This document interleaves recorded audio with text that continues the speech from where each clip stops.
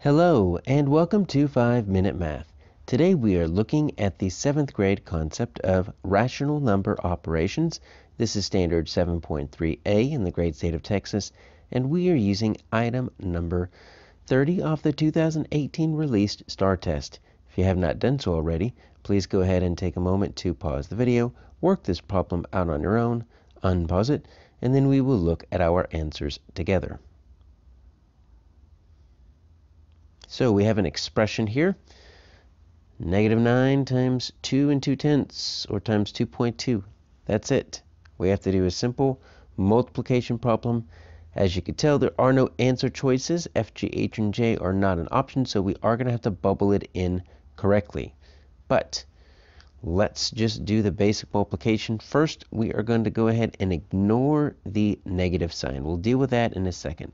Let's just pretend it's 9 times 2.2. Just to make sure we're kind of on the right path, let's just estimate it, right?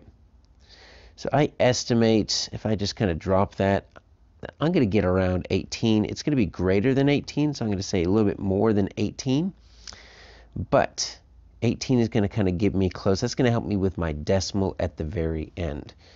So let's just go ahead and put our 2.2 up here.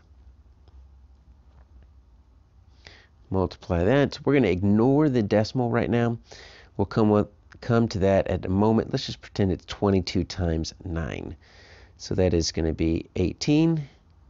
There's my 18. There's my 19. Now, 198 obviously doesn't work.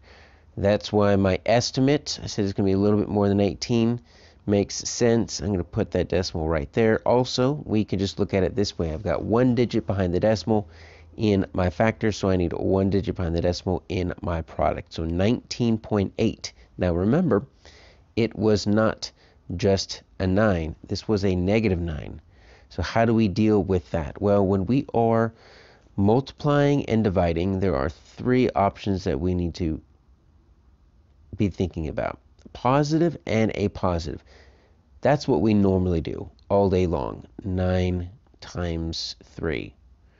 Neither of those have a positive in front of them, but they are always assumed to be positive unless they have a negative showing there. So that's just going to be your basic 27. Now here's the interesting thing. If you get a negative and a negative, so let's call it -9. I'll use the little dot right there. -3.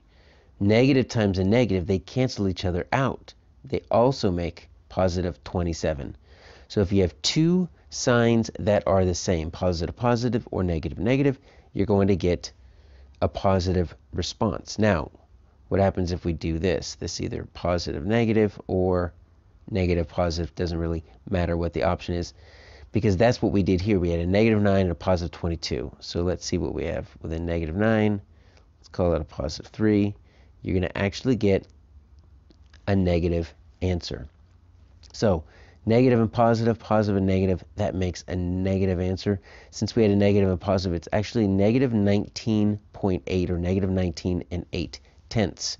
Now, what we need to do is we need to make sure we bubble this in, and there's a lot going on here in our bubble sheet. So we've got a decimal right here, and we've only got 2 spots to the right of that. So we've got our tenths and our hundredths. And then we've got this weird kind of like positive and negative right here. So that's on the far left is positive and negative. And then we only have 4 spots to the left of our decimal point. So it goes up to the thousandths place and down to the hundredths place. So we need to make sure we bubble this in correctly. Let's use our decimal as our anchor there. So I'm going to put an 8 in the 8/10 place. I'm going to put my 19 right here. I'm going to make sure I bubble in my 1, bubble in my 9. The decimal does not need a bubble. Bubble in my 8. We're going to leave everything else as a 0, but if I leave it like this, it's incorrect, because my answer is not 19.8. My answer is -19.8, so I need to make sure I bubble in that negative, and that is my answer.